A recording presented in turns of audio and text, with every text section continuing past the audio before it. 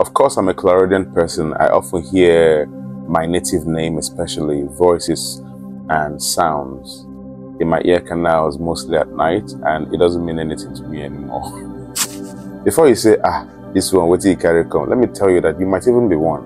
A lot of people actually are clairaudient people without even knowing. It is not something that you need to be scared of. It is a normal thing. It is clairaudience.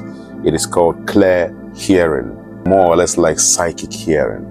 Now, in the literal sense, it actually means someone who actually has the ability to hear what others can't possibly hear at a given time. But it also has a different meaning when it comes to the metaphysical and spiritual sense.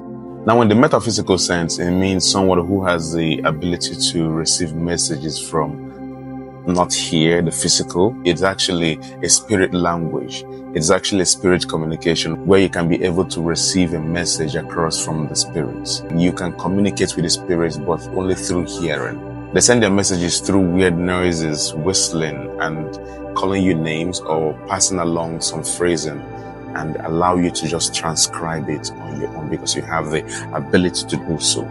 And these are the signs that tells that you might be a clairaudient person. Number one, you can actually hear what others can't hear. Number two, you can sometimes hear your names, especially when you are in a very quiet environment. You can actually hear your name or a message or a whistling, weird whistling, then that gives you that goosebumps and you look around, no one is actually around you. That is two. Number three, you talk to yourself a lot. You talk to yourself a lot, and when you talk to yourself, you invest emotions, you put in work like you are actually talking to a physical person. You are a clairaudient person. Number four, you listen to music to connect to your soul. You pick songs because you can actually communicate with that very song and you let it hit your soul.